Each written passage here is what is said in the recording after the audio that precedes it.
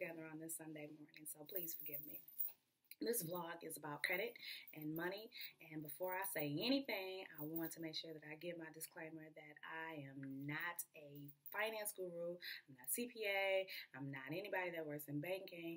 I am a single mom who has struggled severely over the years, and I kind of found my way in the dark, and I want to give some pointers and some tidbits to help you not have to struggle with your money. So here we go.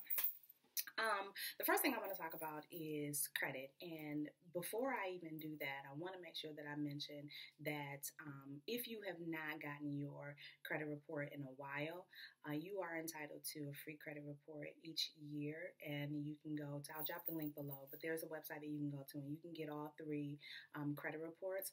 I recommend that you review those credit reports with a fine-tooth comb. Identify any inaccuracies, any addresses that are wrong, any phone numbers that are wrong for you, dispute those off of there, get them removed, because a lot of times information will become blended even among family members, and if creditors pick up on that, they may attach an account to you that is not appropriate or does not belong to you. So I strongly recommend that you do that. I also recommend that outside of the big three, that you send away for your credit report from LexisNexis and Innovis.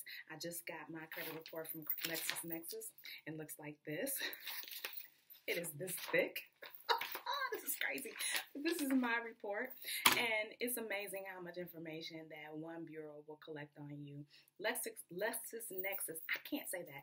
LexisNexis is the credit reporting agency that provides your CLUE reports, your auto insurance score, your property insurance score. It contains any and all public records or public judgments that you have filed at the court. So if you've ever been sued, if you've ever filed for bankruptcy, if you have anything that has been registered at the court, LexisNexis is the entity that will collect that, and they're the ones that will furnish that to your creditors and to your credit reporting agency. So you want to make sure that anything that's contained in those reports is accurate. They also do identity verification. And child, I ran into a huge issue a few years ago, and it still occurs.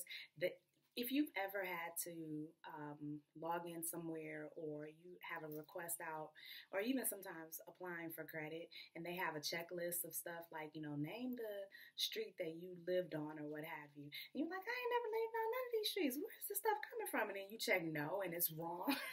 It's in LexisNexis. You need to get that out of there, because that's where they're generating these identity verification questions from.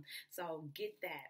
And then Innovis is one that a lot of people don't know, and I'll leave the link below. And I can't even really tell you who's using Innovis. It's kind of the young kid on the block, but it's still, I think, it's necessary for you to gather that information. So I wanted to get that out the way. Anyway, moving back to your credit score, everybody talks about your credit score, and generally it ranges from about 300 to about 850, somewhere around in there. And if you're in the 8s or even the 7s, you are considered golden. If you're in the 3s, 4s, and 5s, girl, nope, you're not getting nothing. You may as well just take your little sad credit score and go on somewhere. Now, here's the thing. I've been on both ends of the spectrum, so I know how it feels to be like, hey, I got this, or nope. What you doing? So I want to tell you this. Number one, if your credit score is not where you like it to be, don't be dismayed and don't be disheartened, because it will take a fair amount of work, but you definitely can raise your credit score. And the first way of doing that is to get your credit reports like I mentioned to you before. Review those things with a fine-tooth comb. Number one, anything that is inaccurate, get it off of there, dispute it with the credit bureaus. Number two, anything that is over 7 years old, get that off of there, dispute that. Make sure that you report it as obsolete. They no longer are able to report those accounts on your credit report. Tell them stop it. Number three, if you've had anything that has come to your house by way of collections, do not ignore that. Collection accounts factor heavily on your credit report. It does not look good for you when things go to collection. So your best bet is to, number one, dispute it with the collection agencies. You have about 30 days to do that from the time that they send you the first notice. Educate yourself on the Fair Debt Collection Practices Act.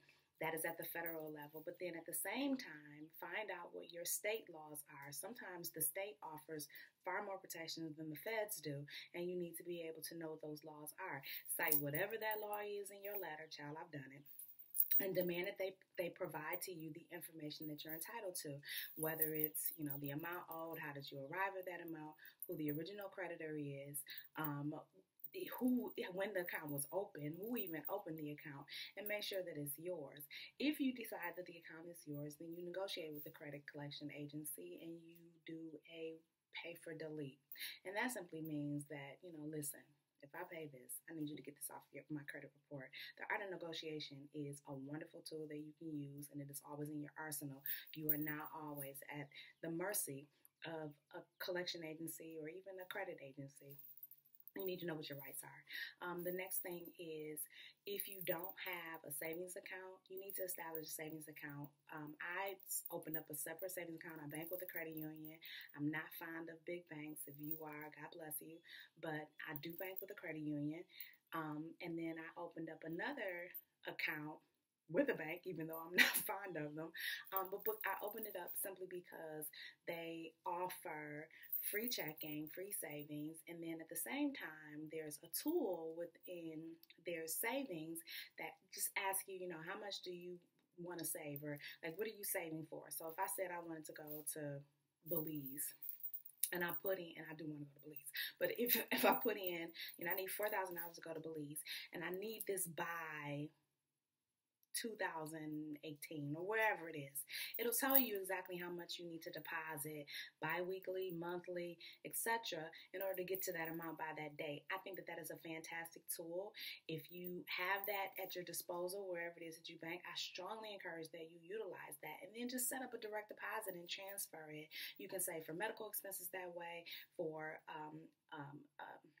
emergencies that way, but you need to have a goal of savings and have a cushion. That way you don't have to rely on your credit cards when it comes time for an emergency, and that's something that I learned painfully over the years, and I've had to dip into my savings and had to reestablish myself, and that's not any indictment on anyone.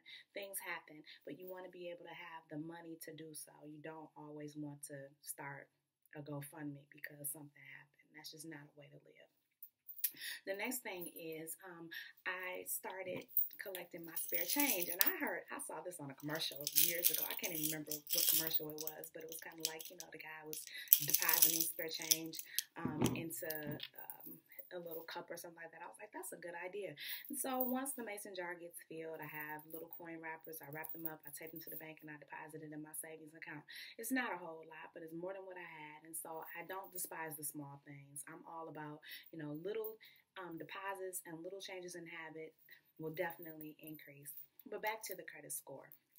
So there are two models that figure prominently into your credit score, and they can look different. There's your FICO score, which has a 6-month history look back in terms of establishing a score, and then there's the Vantage 3.0, I think it is, and that has a 1-month look.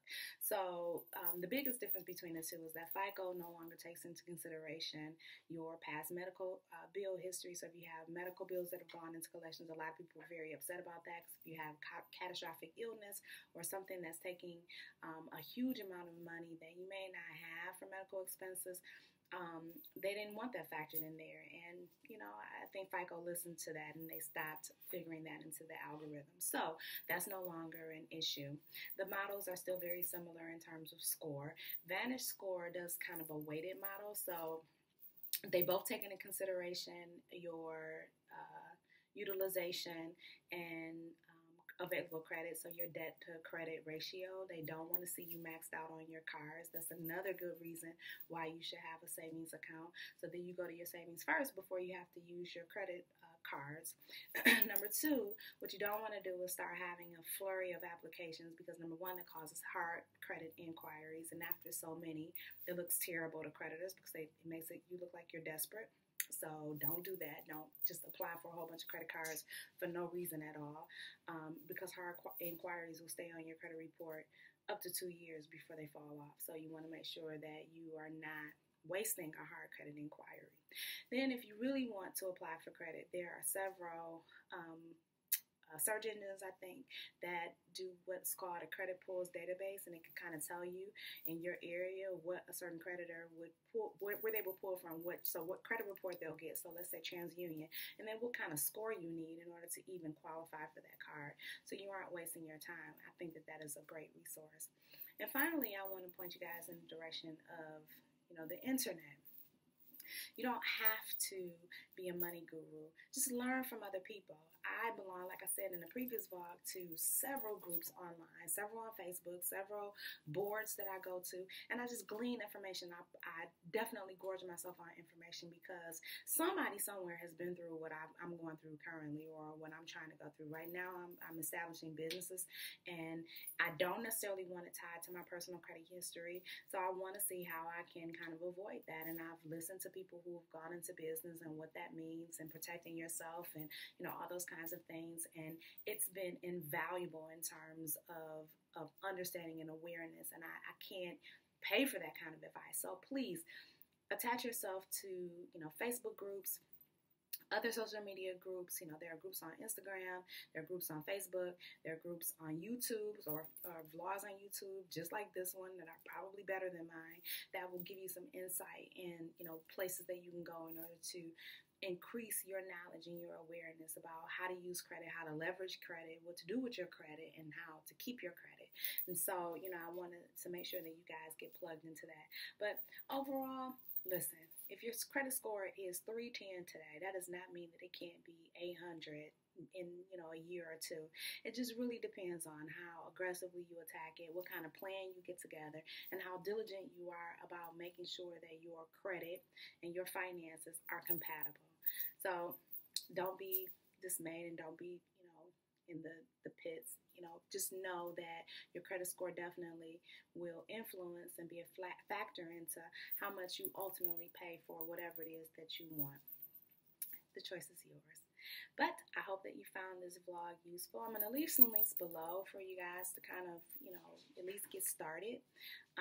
If you've enjoyed this video, please leave the comments below. Don't forget to subscribe, and I will catch y'all later on.